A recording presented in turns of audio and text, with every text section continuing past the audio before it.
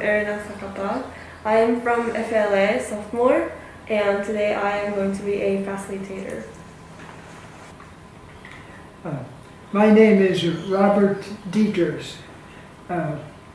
Although at home and among my friends I'm always called Bob. I am now 96 years old. I was born in 1924, and I grew up in a family. I was the oldest of the children, but very close to me in age there were 3 others,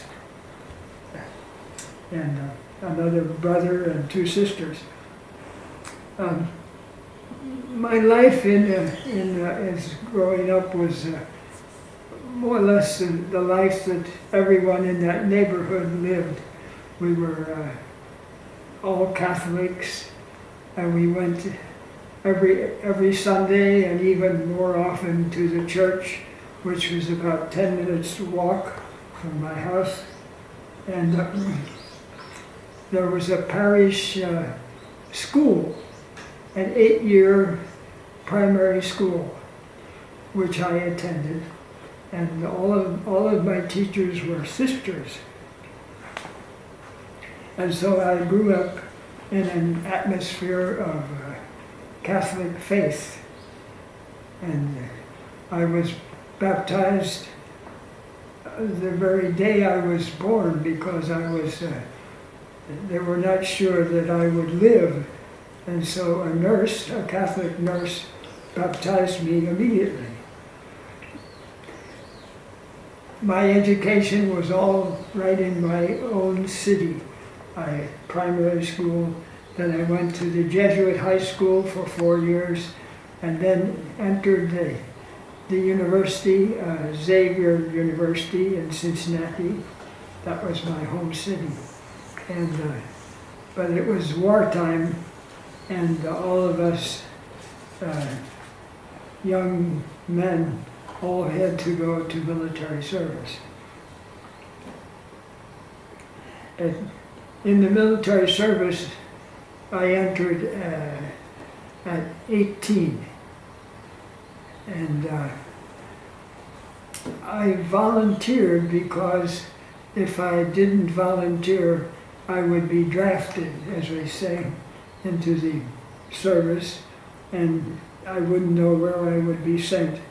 But I volunteered for a program which was available. We could volunteer for it. There's a officer training program, which was, in my case, was conducted at the Notre Dame University in the USA, another Catholic university. But we were all military people. We had to live as military under discipline. And during that time,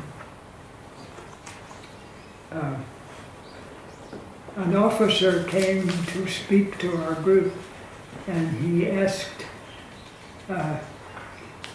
it was the last year of the war. Of course, we didn't know when the war with Japan would end. It was 1945, early 1945.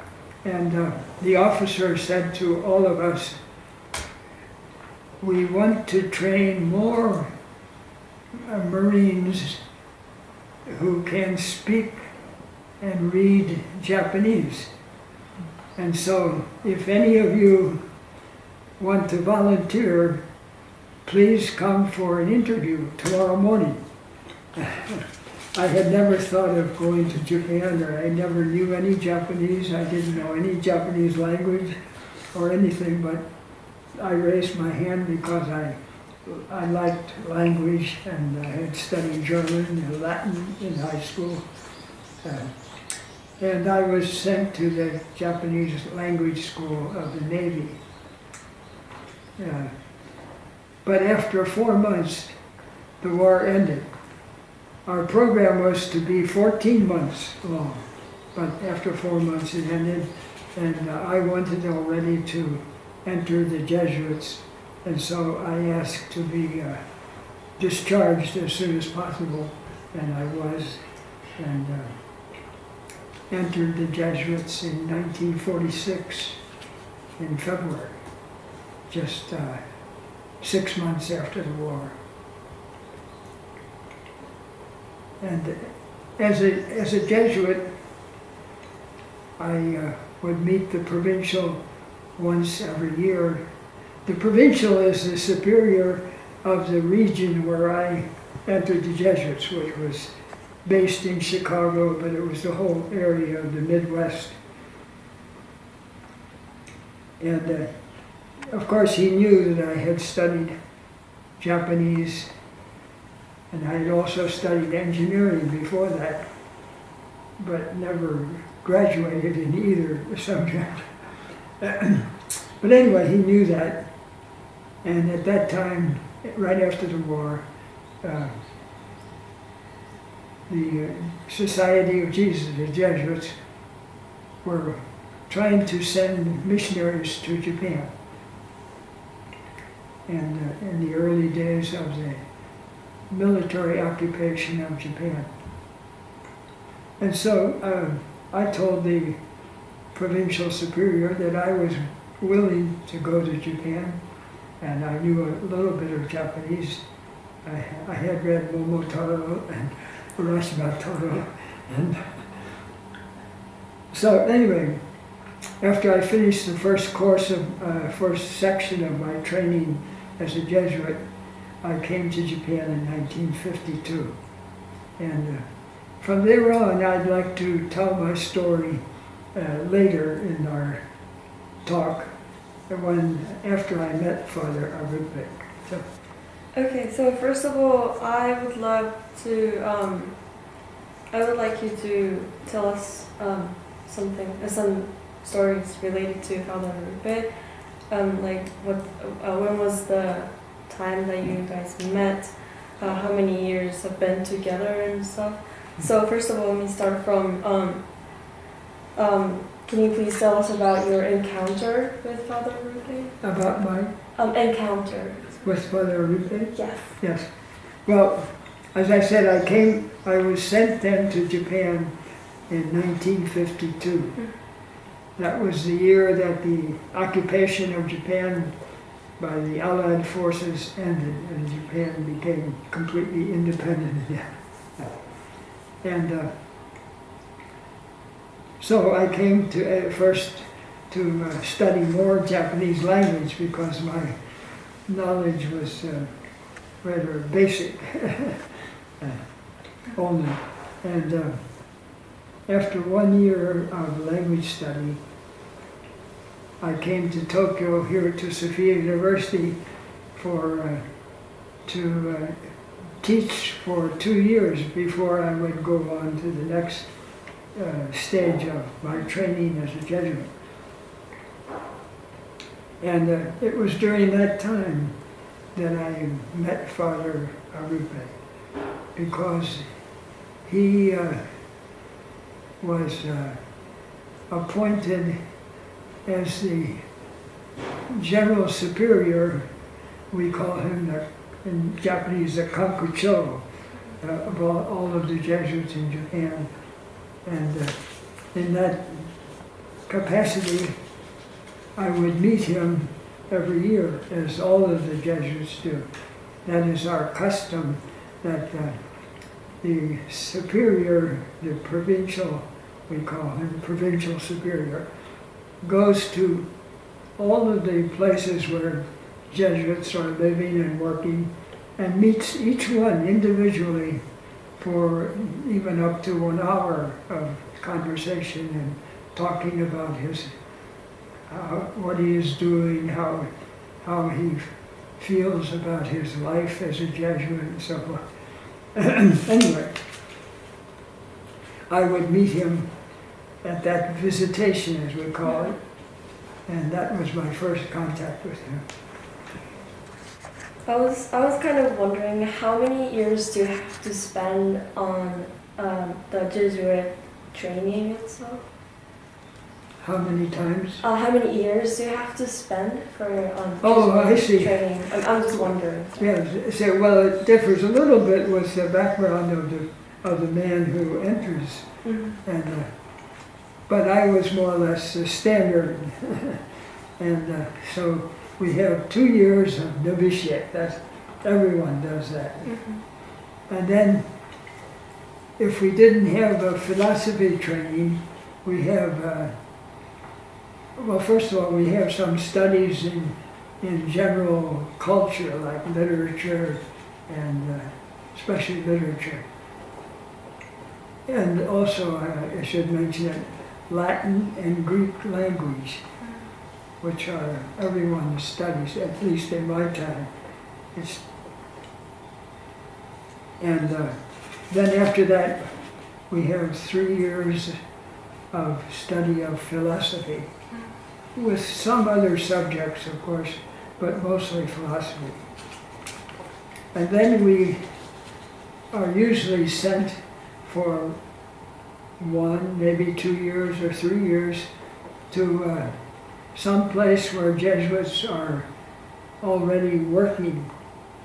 In my case, I was sent to Sophia University, where I was here for 2 years. And I was not yet a priest. I wasn't finished yet with my program, but that sort of practical experience is part of our education as a Jesuit. And so here at Sophia, I taught English to freshman students who at that time were just 10 years younger than I was. And I came to like them very much. And I still keep contact with them, and although they're also in their 80s by now, so they can't gather every year, but they used to gather every year and invite me to join them. Then also, at the beginning of the so-called FLA, was not called FLA, it was called International Division. It was a part of the university which was not fully recognized by the Ministry of Education. It was called in Japanese a bekka. But anyway, the students in that international division at that time were mostly military people, US and Australian military people, and rather few Japanese in that international division. So the language of teaching was English, which I could do. So I taught English composition and basic mathematics, and I even taught together with Professor Togawa. You don't know him, I think. Has died already. He was the German language department. I taught Japanese together with him. He would teach, there were 2 classes. He would teach conversation in one class, and then at the middle of the time we would change, and I would teach, very basic grammar, because the students were all just beginning Japanese, so they didn't know anything. That was and then I went to study theology, which at that time was just beginning in Kamishakuji, Narimaku.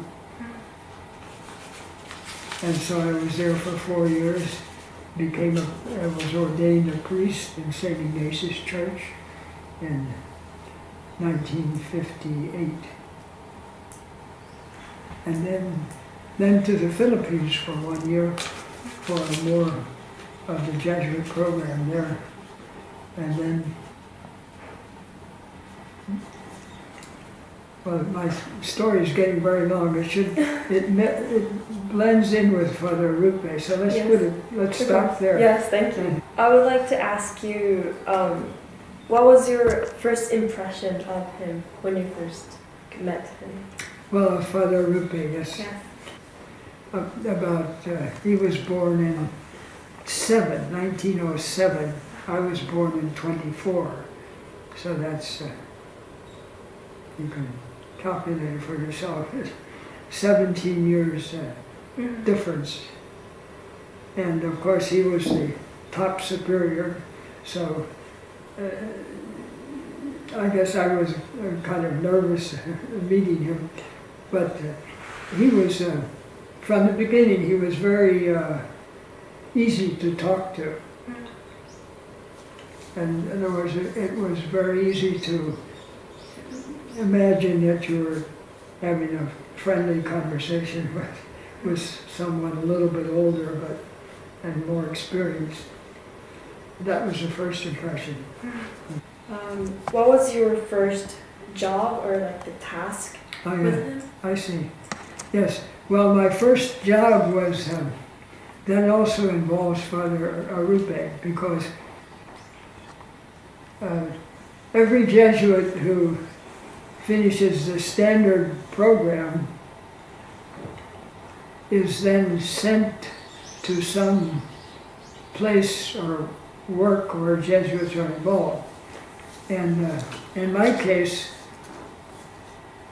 encouraged by Father ARRUPE, the Jesuits in Sofia, where at that time they had only 3 gakubu, Bungakubu and Keiza-gakubu and Ho-gakubu. Well, the Ho-gakubu was just beginning at that time. And then there were high schools, there were churches, and the other, what would you call, social works for poor people. And anyway, so it's the job of the provincial, in conversation with myself, to decide what area I would work in as a Jesuit. Well, because in my years of university study, which altogether would only be 3.5 years as a military person, I had studied electrical engineering. And so Father ARRUPE knew that Sofia University was preparing to start a Riko Gakubu. So he said, why don't you go back to your study of engineering and prepare to be one of the faculty of the new Gakubu, new faculty. And so I began a program of studying engineering already, which I had been away from for more than 10 years. So I went back to the US and entered the undergraduate department. Well, as a graduate student, I entered the undergraduate department and studied. I had to restudy, in a way, my engineering background. And although I had followed a little bit with mathematics. Anyway, I had to start from the bottom. And after 2 years, I was able to finish the master's program in the US. And then Sofia had already just begun the Riko Gakubu, the science and engineering faculty.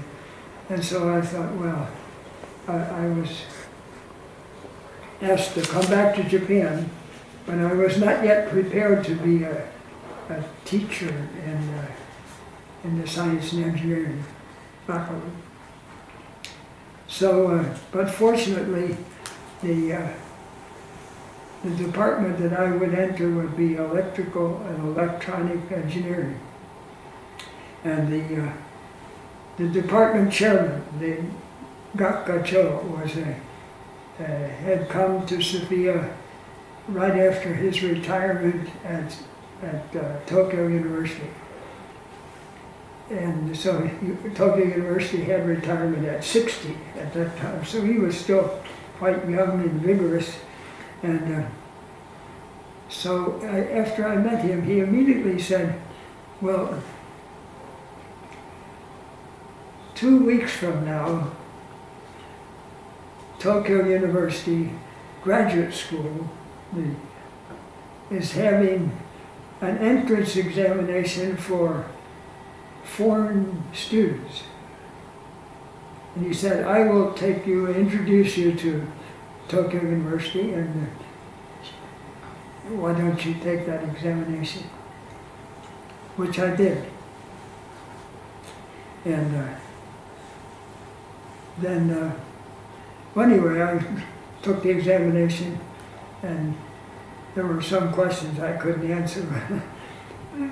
Anyway, I was interviewed by the entire faculty of the electrical engineering department at Tokyo University, and I was accepted. So, and well, I was admitted to the doctoral program at Tokyo University as a foreign student, and well, after 3 years, I was able to graduate, and 6 months later, able to present my thesis, and then I was accepted as a teacher, as a koshi, sennin koshi in Sophia University.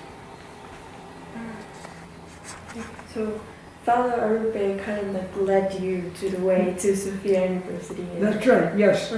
He was, afterwards I talk more about Father ARRUPE, you'll understand that he was a medical student. In fact, he graduated in medicine just before he entered the Jesuits. And he had been in the university in Madrid, Spain, and he had met professors who were atheists. They didn't believe in God, but whereas he did. And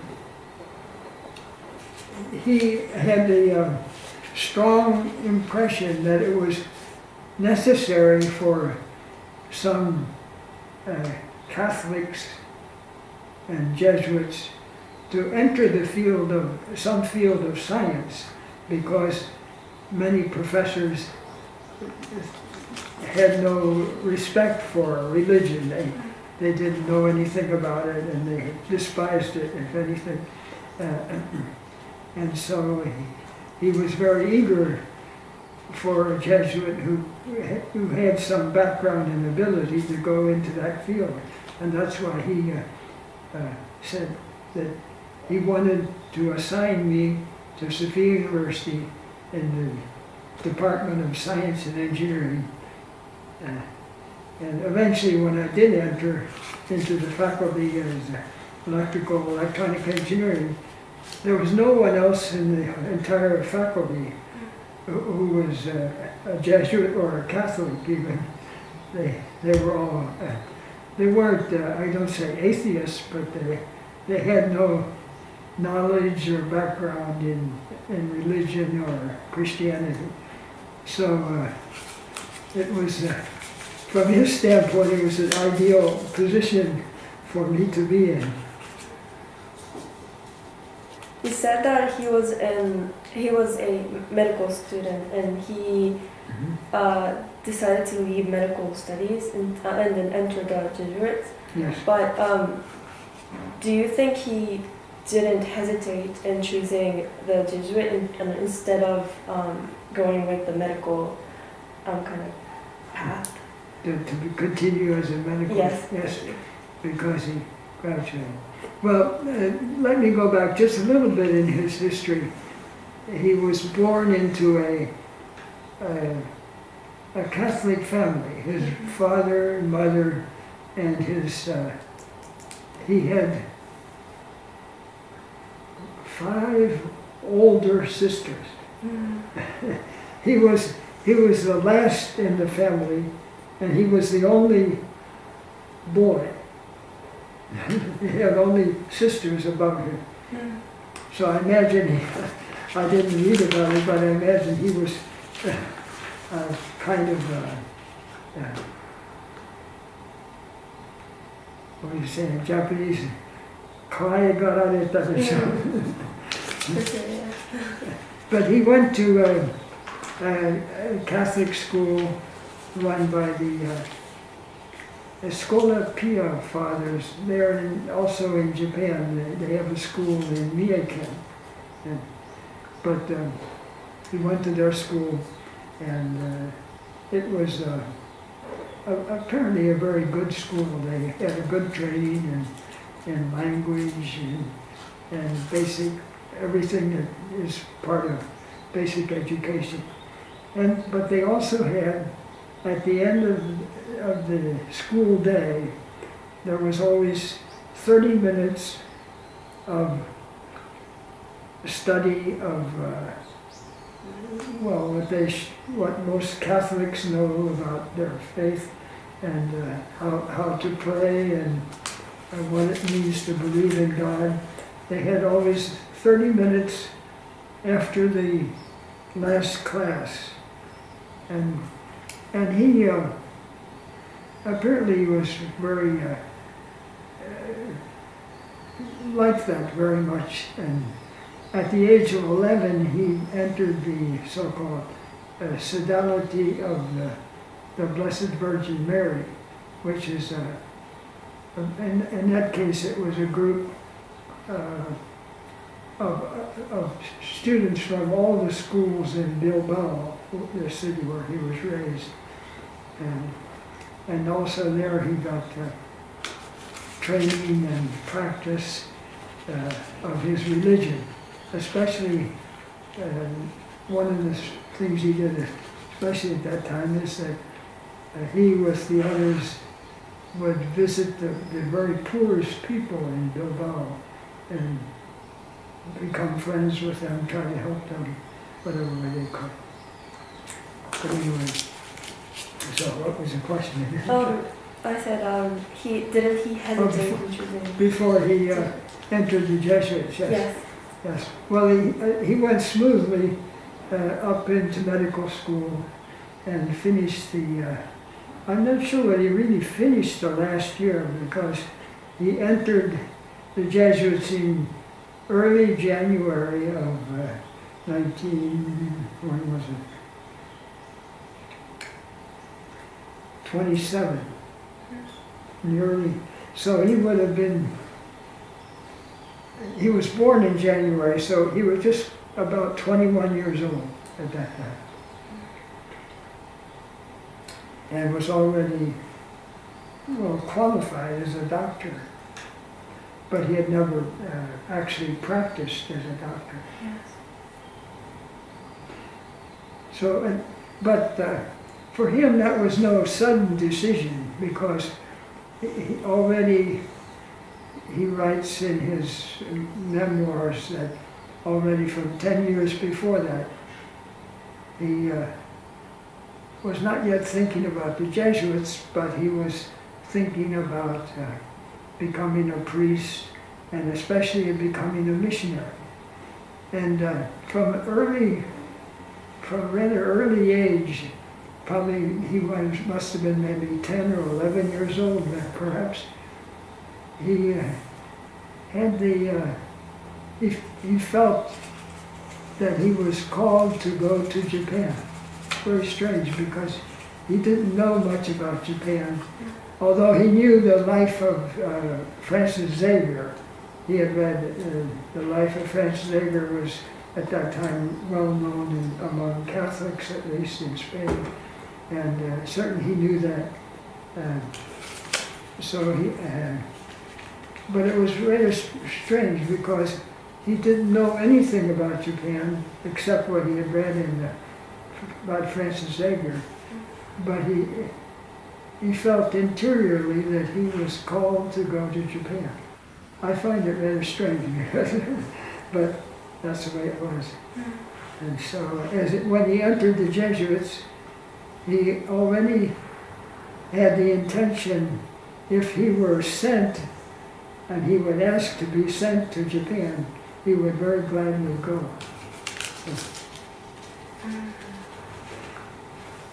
One thing is worth mentioning is in that last year before he entered the Jesuits.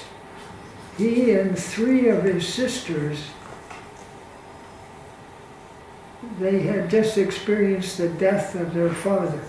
The mother had died many years ago when he was a very small child, but the father died about that time, and he and the 3 of his sisters went to Lourdes in southern France, where there's a famous pilgrimage site to the Blessed Virgin Mary. And they stayed there for 1 month, praying and enjoying the atmosphere. It's a rather comfortable place. I was there briefly myself. And there, because he was already a graduate of medicine, he was permitted, or perhaps even invited, to take part in an office in Lourdes, which investigates so-called miracles which occur there. Frequently, especially sick people, well, even psychologically sick people, often find a great change in their life there. And especially those which are physical miracles, we call them. People who have a long-term disease of some kind, or even deformity, like even a broken bone or something, frequently are healed rather suddenly, just within a few days or so. And but there is an office there, in which there are doctors, medical people. Some of them are not Catholic believers at all, but they examine people who say that they were suddenly cured of some disease or some deformity, and he was invited to participate in their investigations of such cases. And so he says in his memoirs that there were 3 different, what we usually call miracles, because they occurred suddenly without any medical explanation. So he was permitted to participate in the examination, because they, first of all, I don't want to go into the examination they make, but they do try as much as possible to certify that this happened as a result of at least it happened after they prayed, and it has no adequate medical explanation. And then we'll call that a miracle. But they were always examined carefully. They didn't want people to use their imagination or something to say that they were healed. But anyway, that was one of his experiences which contributed to his desire to become a priest, to enter the Jesuits. I feel like even after he entered Jesuit, he still had been using his knowledge related to medical, even though after I heard the story about the miracle, because I also have heard that he was helping people at the hospital in Japan during the war. That's right, yes. Yes, and when I heard the story, I felt kind of I don't know, I was kind of moved, because even though he did his best to help other people, even though they were not like Christian or anything. He just did what he could have done, he could do the best. So that's kind of moving for me. Another question. That especially at the time of the atom bomb, he was in Hiroshima, but not in the center of Hiroshima. Yeah. And so he was not physically injured by the bomb, although the house he was living in was damaged very much. But that's another story. If we have time, I'd like to talk about that. Thank you.